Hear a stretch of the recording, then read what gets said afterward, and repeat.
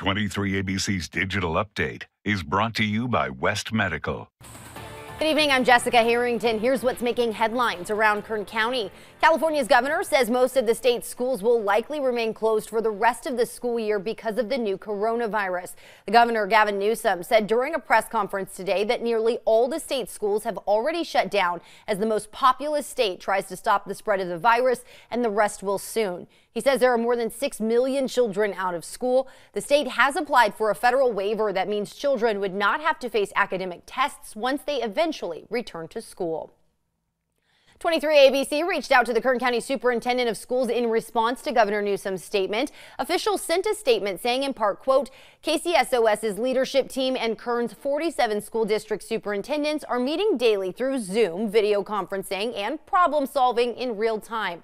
We're learning from one another, adjusting plans daily, and will be ready for any eventuality, including school closures well into May. We hope it does not come to that, but we will be prepared if our public health partners advise that school closures should be extended as we move forward. The Kern Complete Count Committee is urging the residents of Kern to continue to shelter in place and to maintain social distancing to prevent the spread of the COVID-19 virus. They said a complete and accurate count is the most practical way to ensure our community receives its fair share of resources and political representation.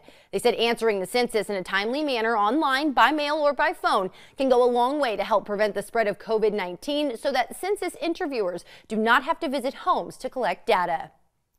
And temperatures are going to be well below average for your Wednesday and still in those low 60s on Thursday, the first day of spring, tracking the chance for some isolated thunderstorms to be rolling through. But then our latest low pressure system will be clearing out of the region. So Friday, those temperatures rebounding to the upper 60s, reaching the low 70s by Saturday and Sunday. And yet another storm system will be moving through, bringing the best chance for showers on Monday and Tuesday, with those lingering showers on Wednesday and warming right back up by the end of next week.